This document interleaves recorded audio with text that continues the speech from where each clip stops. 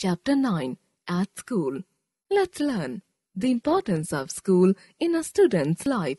People who help us in our school.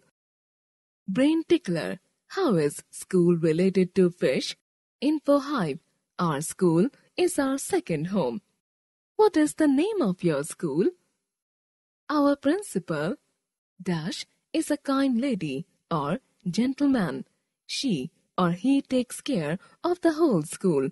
We love our school and respect our principal and teachers. We go to school every day. We learn many things at school. Learning at school. We learn to read and write. We learn good habits and good manners. We learn to play together. We learn to sing, paint, dance, etc. We also learn to become good children. Brain tickler. Children sometimes write on the walls, tables and desks in their class. Is it right? People who help us in school. In school, there are many people who help us. Principal. The principal is the head of the school. He or she keeps good discipline in school. Teachers. A teacher teaches in the classroom. There are many things in the classroom like desks, chairs, blackboard, chalk, duster, etc. Librarian. This is a library. There are many books in the school library. A librarian helps students to find the books they want to read.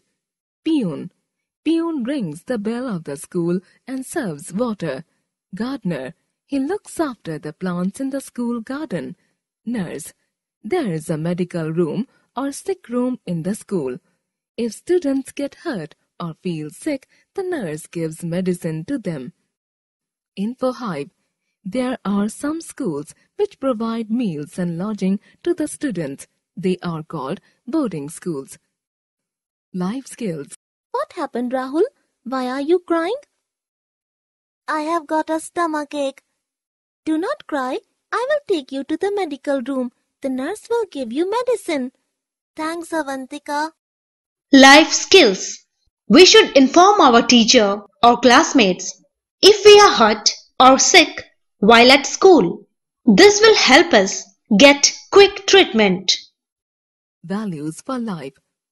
We never forget the time we spend in school, the friends we make, the pranks we play, our favorite teachers, all remain in our memory for a long, long time.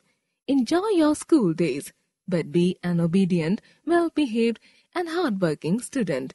This is how you would like your teachers to remember you.